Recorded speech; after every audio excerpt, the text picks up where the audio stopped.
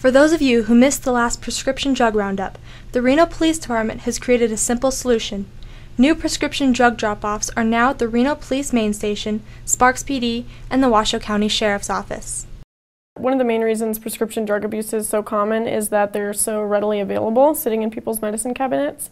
And so the first effort that we did was prescription drug roundups twice a year, and we have a lot of people showing up to those, and they actually have very large quantities per person because people are just stockpiling their drugs for years because they don't know what to do with them. And so in addition to that, we always get calls saying, you know, I missed the roundup, or I don't want to wait that long. What can I do with my pills in the meantime to get them out of my hands and dispose of them safely? So that was the idea for implementing the drop boxes. Why does it matter? Researchers have found that prescription medication is now the most commonly abused drug behind marijuana among teenagers. All an addict has to do is open a cabinet or drawer at home to get a hold of the dangerous drugs. We started this project a couple years ago to try to kind of get ahead of it, and then now it's very talked about. It's kind of the hot topic issue because we've had several deaths, a lot of high-profile deaths attributed to prescription drug abuse.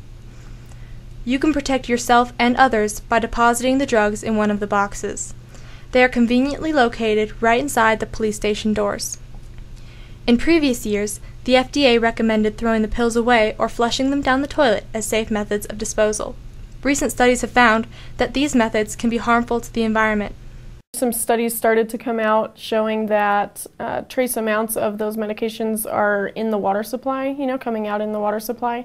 That's why the FDA now recommends that you don't flush your prescription medications if you can help it, if you have another method that you can get rid of them.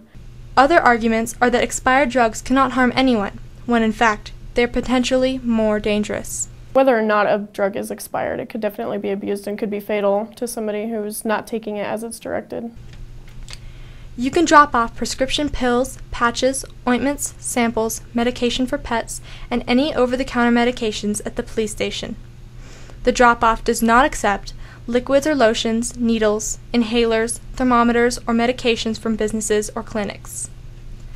The CDC has declared prescription drug use as an epidemic. Do your part in the protection of the community. Come to the next drug roundup on April 28th, or stop by the police station and drop off your unused pills today.